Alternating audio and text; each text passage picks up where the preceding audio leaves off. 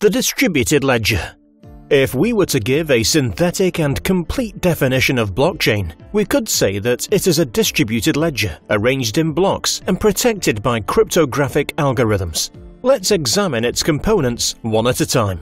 The first accounting records date back to roughly 5,000 years ago, and they were single entry, which is to say that they kept records of receivables and payables in two separate columns.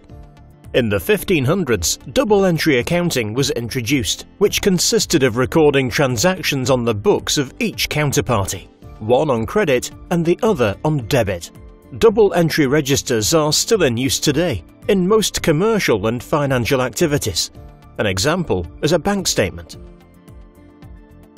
With distributed ledger technology, here's a further evolution.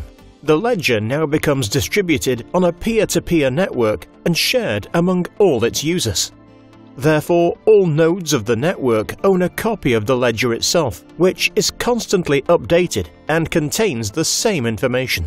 A distributed ledger is more secure because it implies that in order to change a single recorded transaction, it is necessary to modify all the copies in the network. Blockchain is a particular type of distributed ledger, which has some additional features. Information is grouped and stored in blocks. Blocks are connected to each other in chronological order, forming a chain. The connection among blocks is ensured through the use of encryption.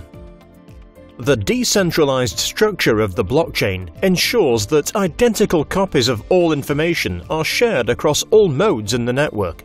Users validate said information independently, without a central authority.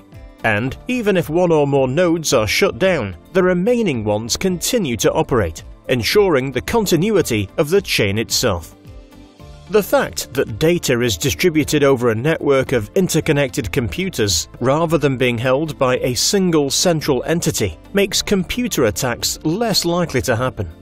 An attacker would in fact have to be able to modify the majority of the copies of the ledger, creating what is known as a 51% attack, which is practically impossible.